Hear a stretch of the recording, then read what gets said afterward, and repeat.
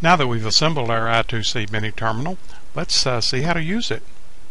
You'll need 4 jumper wires like you would use with a regular breadboard, and you'll also need an Arduino. In this case, I'm using an older Arduino, the Duemilia Nova, and what we do is first we're going to connect the ground pin, to, let's remove the LCD, ground to the ground pin here. Then we'll put the power, 5 volts. These are sort of hard to see exactly what lines up with what on the Arduino, but they're clearly marked on both the Arduino and the I2C mini terminal.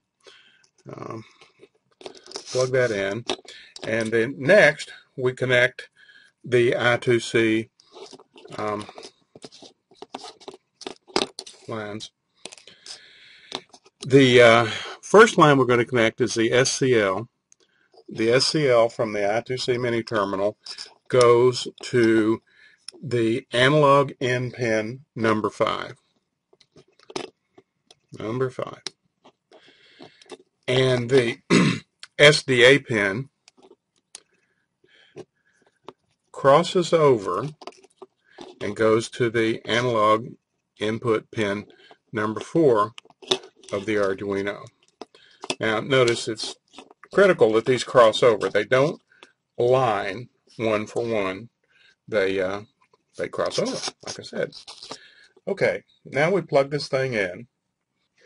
And let's put the LCD back on. And then we'll plug the Arduino Duemilia Nova in, and we'll run the Arduino IDE.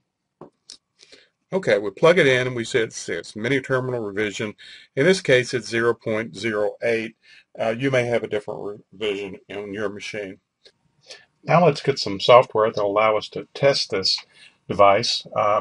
We'll switch over to a screen view so that we can download an I2C mini terminal test. In order to test the I2C mini terminal, you're going to want to get our test software from the Smiley Micros website. Let's see, Smiley Micros.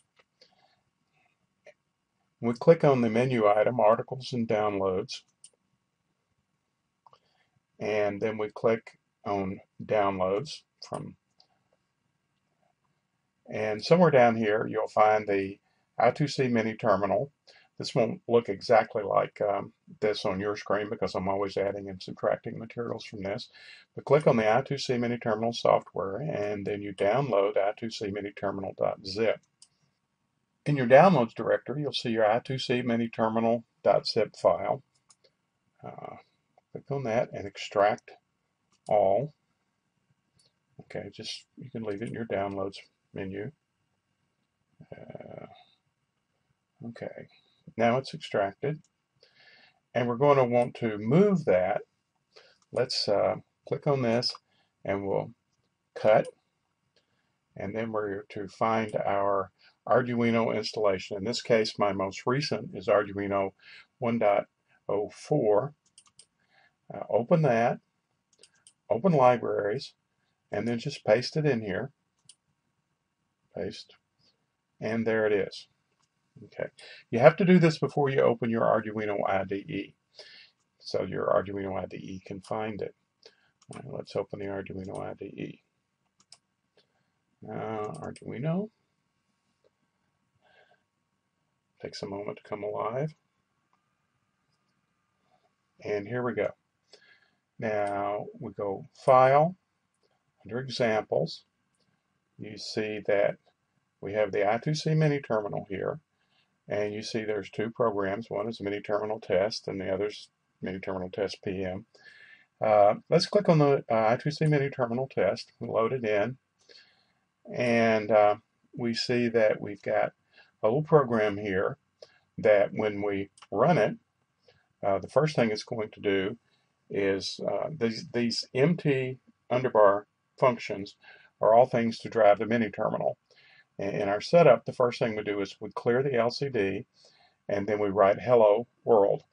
The 0 here is for the character position, and the 0 here is for the line, which is under world we got character 0, line 1. So you can see what happens when let's upload it, and we look at our video and we see that it says hello world.